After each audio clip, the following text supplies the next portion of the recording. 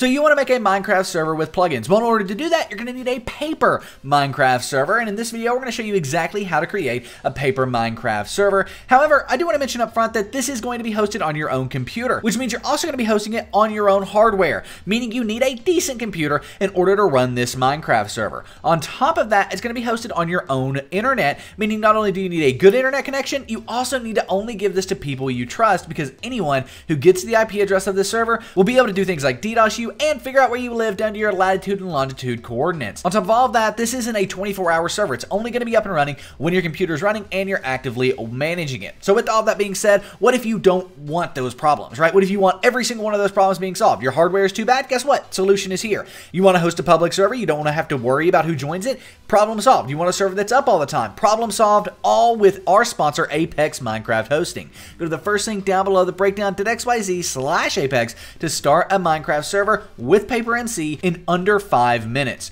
We love and trust Apex so much that we actually host our own server, play.breakdowncraft.com, on them, and they are the quickest and simplest way to start a server. Additionally, if you want to add plugins, you can do it very quickly using their online management panel. On top of all of this, they have 24-hour, 7-day-a-week support. Starting a Minecraft server with Apex is very, very easy, and managing it is super easy as well. But should you have an issue, guess what? Their support is there to answer questions 7 days a week, 24 hours a day. Just click the little chat icon at the bottom right, and a real person will be there to help you out. So if you want to start your server in the easiest way possible, check out Apex, the first link down below, the breakdown.xyz/Apex, to get your server up and running. Thanks to them for sponsoring this video. But if you want to host your server locally on your own network, maybe you just want to test plugins on it. Maybe it is just for you and a couple of your friends that you trust. They come over to your house anyway, all of that stuff. No worries. Well, in that case, let's go ahead and get started.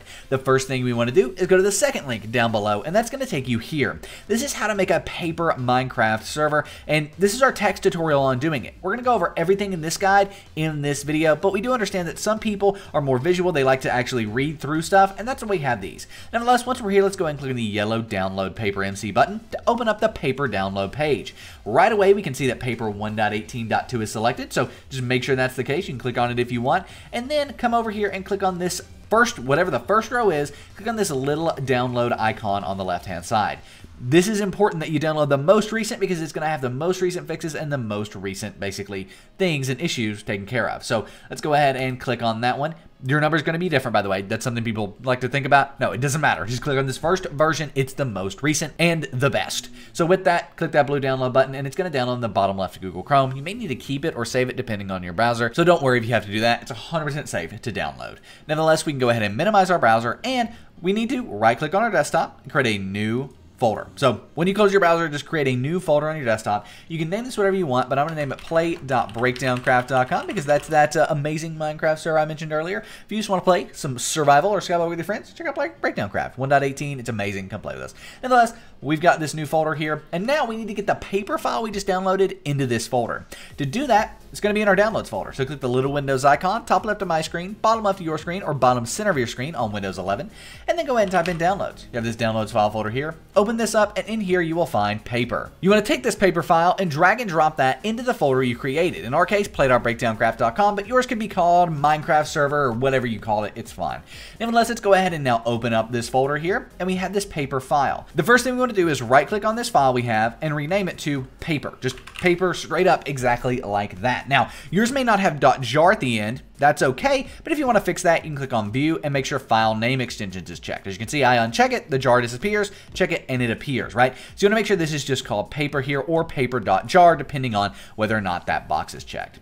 Nevertheless, with that there, we want to go ahead and right-click and create a new text document. So right click, new text document, and then we have this here. Go ahead and open up the new text document, and then in the description down below, there's this right here. These are different, basically codes, different files that run your Minecraft server. So for 2 gigabytes, you're going to use this one. For 4 gigabytes, you're going to use this one. And if you wanted to use more, you could just change right here. The amount of megabytes that your server has, 4,000 is 4 gigabytes, however, up to 5, 6, however much RAM you think your server needs. But nevertheless, we're going to go ahead and paste over here the 2 gigabyte option. And now we can go ahead and click File and Save As. That's going to open up this menu here where you want to name this run.bat. Then don't click Save yet. You want to make sure the save type is all files. So file name, run.bat, save type as all files, click Save, and now we have this new run.bat file that the type should be a Windows batch file.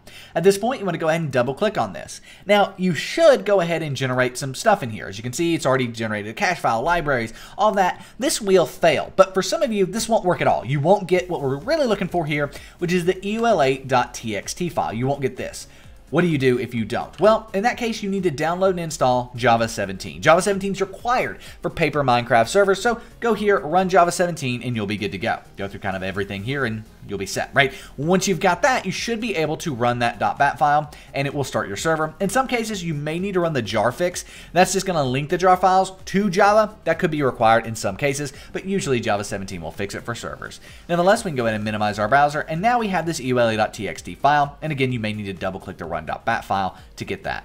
Nonetheless, we've got this EULA.txt. Go ahead and double-click on it to open it with Notepad. Then we want to go here, and as long as we agree to the Minecraft EULA, we want to change EULA equals false to EULA equals true, TRUE, exactly like that. Go ahead and click File, Save, and then now we can double click on the run.bat file. It's that simple to start a Minecraft server using Paper. It's up and running. Your server is now going to start. As you can see on the left-hand side, it's preparing world. It is getting everything up and running, and boom, it is done. Your server is started.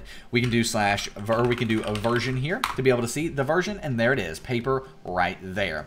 Awesome stuff. How do you join this server? Let's go ahead and do it. So we're going to go ahead and open up Minecraft 1.18.2, and I will meet you on the main menu. So here we are in Minecraft. Now, the way we're about to join your server, you're the only person that can join your server this way, but it's a good way to test, and if this server isn't meant to be public, it is just for like testing plugins.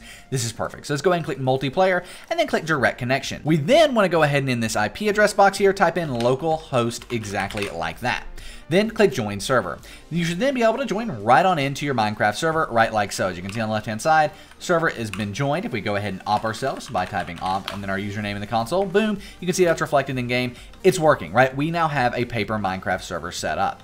Now, I do want to mention at this point, your friends can't join your server. And for your friends to be able to join your server, you will need to port forward, which is why in the description down below, we have this link. This is our complete guide on how to port forward for a Minecraft server. It goes over everything. It troubleshoots issues you could have. It covers it all. And it's in the description down below. Specifically, you're going to port forward port 25565 here on both the TCP and UDP protocol. But if that sounded like gibberish, it's all explained in this in-depth guide here, linked in the description. We also have this, which is how to fix a broken Minecraft server. It is an over 20-minute guide of going through all the different issues and things you can have with a Minecraft server and how to fix them. So go through this if you are having issues as well. Nonetheless, that is how you can get a Paper server up and running. It's up and running now, and if you want your friends to join, just port forward and give them your public IP after doing so, and they'll be able to join as well. But nevertheless, at this point, you know how to make a Paper server, but how do you add plugins to it? Well, you can check out the video on your screen right now on how to add plugins to a Minecraft server. We downloaded some awesome plugins, show you how to find plugins, and then add those plugins to your server and check them out in-game. Nevertheless, my name is Nick, this has been The Breakdown. I will see you in the next video. Enjoy your Paper server, and I'm out. Peace.